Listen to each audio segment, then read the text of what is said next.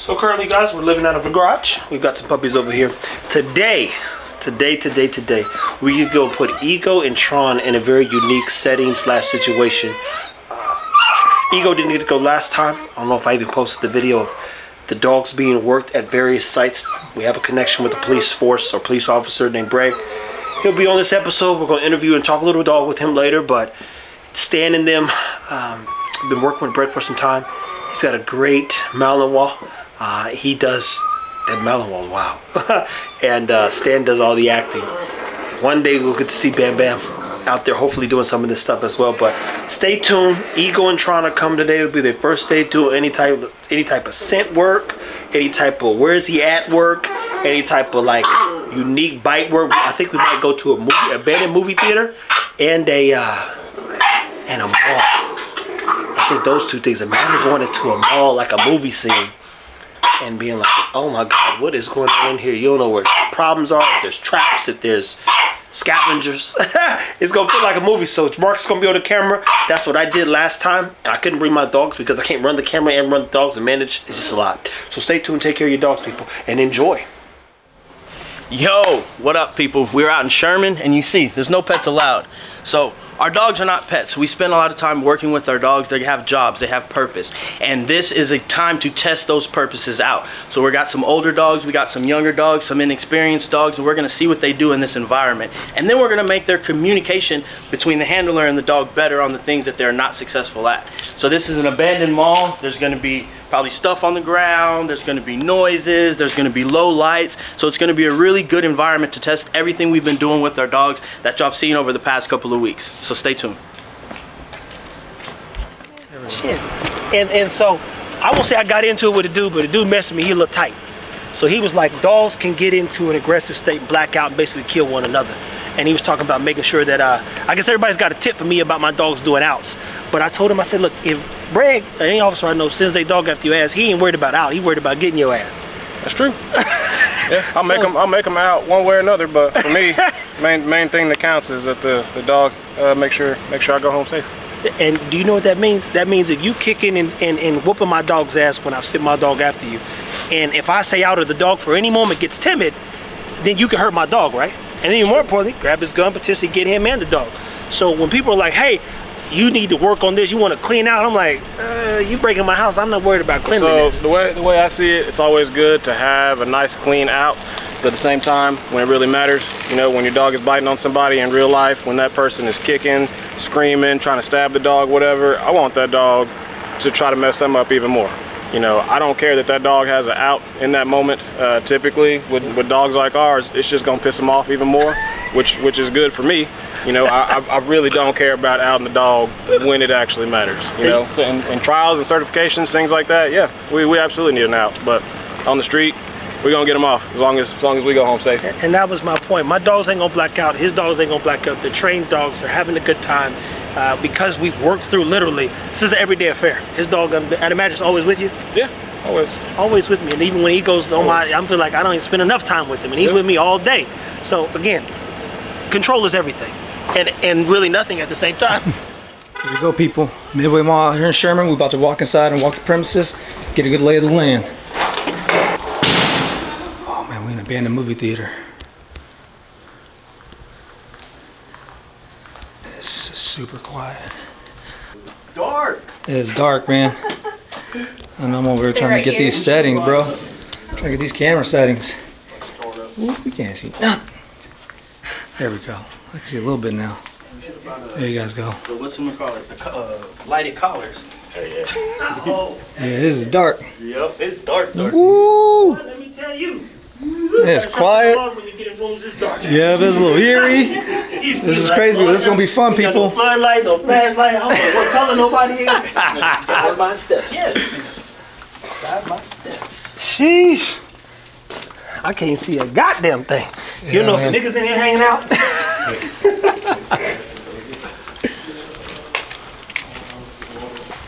Look how cheap shit was back then.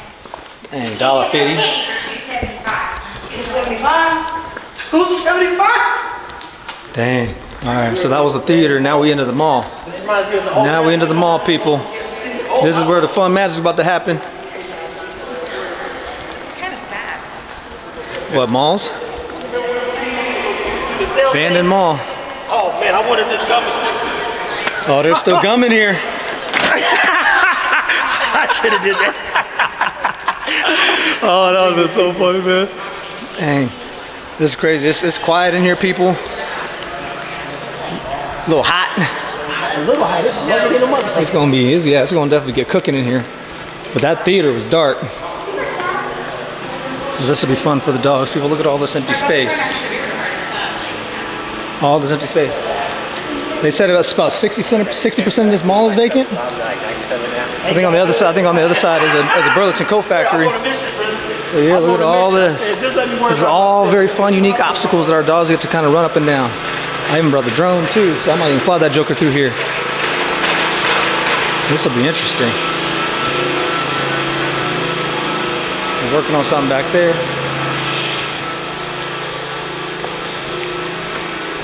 Oh yeah, look at that store over there too. It's abandoned with all kinds. Take that chair. That chair. They don't need that chair.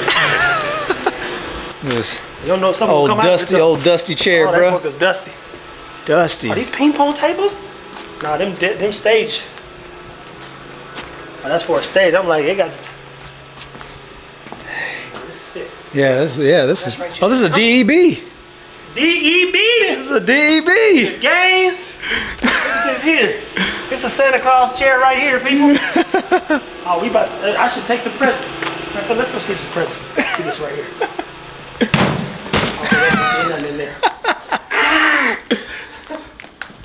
We're in this abandoned mall, people. In the DEB. Alright, people. First time about to go into the mall. Boom, boom.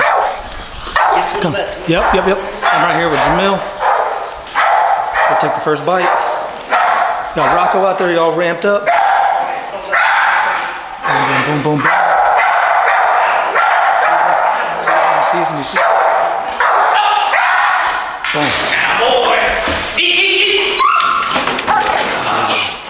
Work. Eat. Boom. Yeah, man. Come on, man. Good boy. Yes, sir. Yes. Good work. Good. Eat. Boom. Rocco. Out.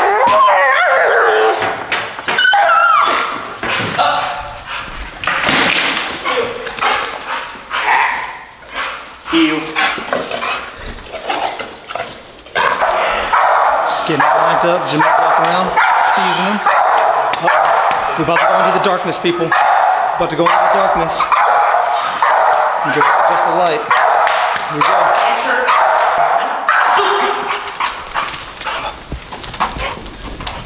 Alright, Rocco's looking for him. Rocco's looking for him. Can't see nothing. Where's that soup?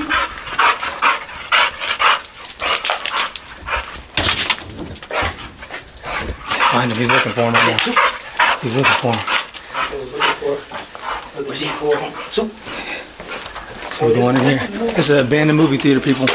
Abandoned movie theater. He's looking for the suit. It is dark. It's super dark in here. Can't find him. Soup. He's looking for him. He's looking for him. I ain't see. He's looking for him.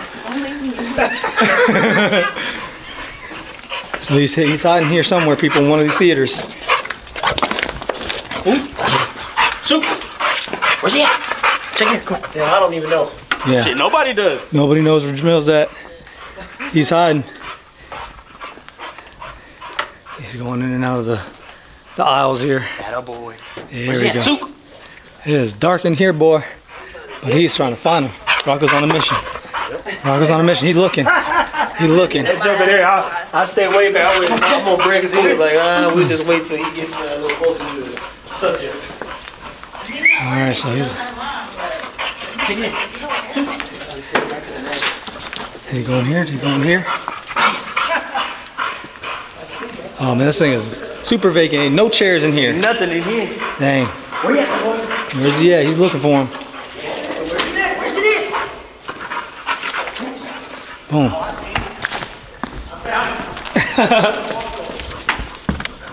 Here, hey, right here. Get in here, get in here. Where's he at? Where's he at? There we go.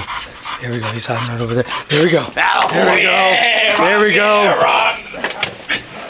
Yeah, rock. Boom. Good work. Easy. Good. Eat. Damn. Yes, sir. Eat. Good boy. Yeah, boy. Work. Good job, Rock. Good boy. Rock. Out. Yeah, boy. You did good. Good. Out.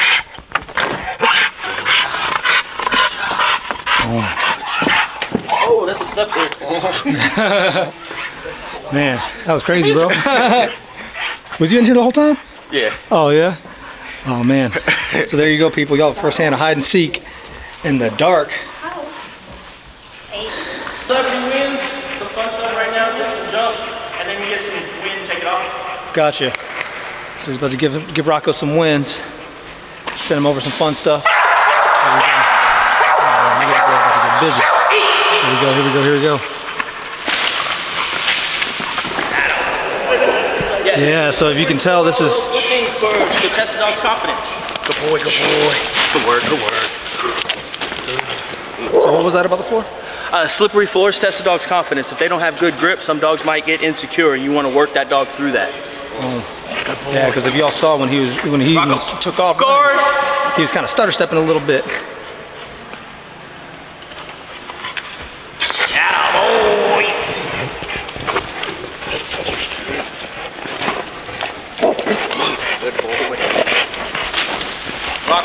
Guard! Eat. Good boy. Can you unbuckle? Yeah. And after he works, he gets to win. So we're gonna let him slip it, and we're gonna carry it back to the car. That's his pride. So what's about to happen right now? Who are we about to bring out? Whew. All right, so we're gonna get Jaeger.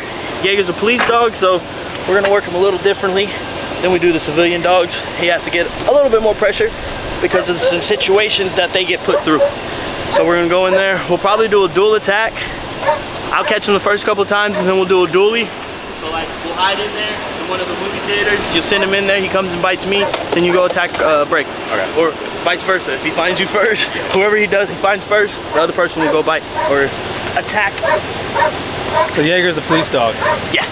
He's Gotcha. 7? I think he's 7 years old. Gotcha. He's had some live bites, so he really knows what he's doing. And we're just gonna, again, training scenarios with him and his handler. And how long have you been working with him? I've known Greg for 2 years now. We met him on Top Dog when we went out there for season 2. And he was like, man, I like you, let's train. I was like, where you at? He said, Sherman. I was like, got in the car and we started training. So it's good to have people that can bring you in environments like this, different situations. Iron sharpens iron, people. You gotta be valuable enough to provide value for other people as well. Stay tuned. Here we go, people. Police dog in full effect. Yep, get him all amped up. Get him all amped up.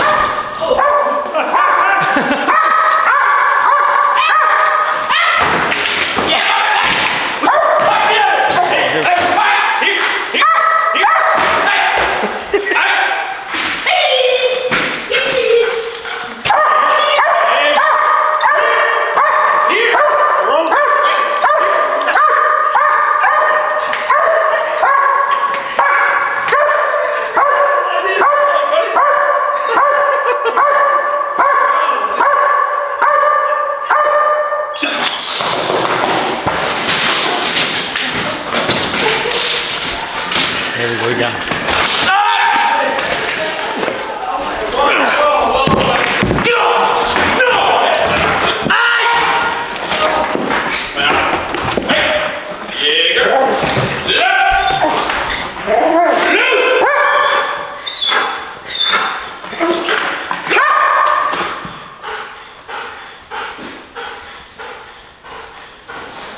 Here!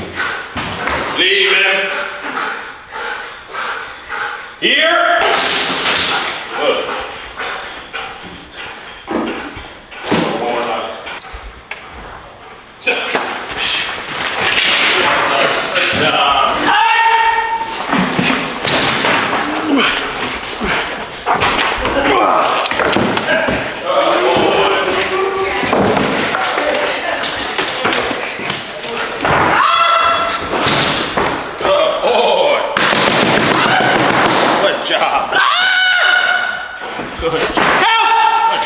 Help! Yeah. Look. Loose. Good. Here. Hey, here. Good. Up here. Good. Here. Life. This one? Yeah, I don't know where he's at though.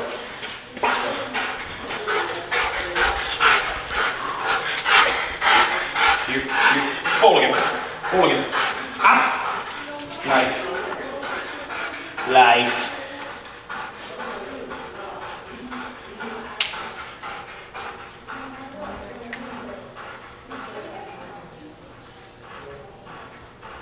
Sharp BK, now anybody doing? Come out now, release the dog, you will be bit.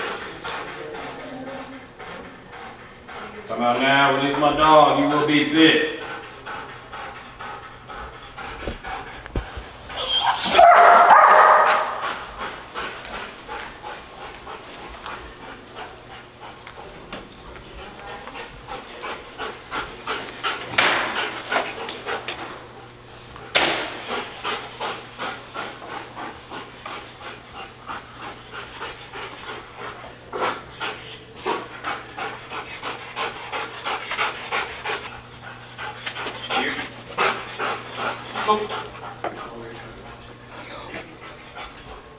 You can come this way. Hey! Hey! Good job, buddy. Good job. Go! There we go. Go! Good boy. Go! Good. Get your dog off, my friend! Hey! Here! Here! Ah! Good, sir. Good, sir. Get off him! Good job. Get off him! Ah! Hey! Get off me! Good boy. Good. Yeah, got loose! Here. Both of y'all walk out. Leave them. Leave them. Aye. Aye. Aye. Leave them. Leave them. All right, so we started off behind the concession stand. Yep. And we wanted to see what he would do with the glass, with different surfaces, all of that. And he did very well. I did a lot of extra stuff, slamming cabinets, kicking him, beating him with, what was it, a shelf that had stuff flying out of it, because these are things that somebody would do in a real situation if they're trying to get this dog off. Like Greg said earlier in the video, if you kicking and screaming at these dogs, we want them to go harder. So in training situations, we want to set that up as closely as it can be in a real situation so the dog knows what to do. He doesn't take those screams, he doesn't take the hits and anything, the pressure being put on him as a negative thing. It's fun for him and he knows he's gonna win eventually.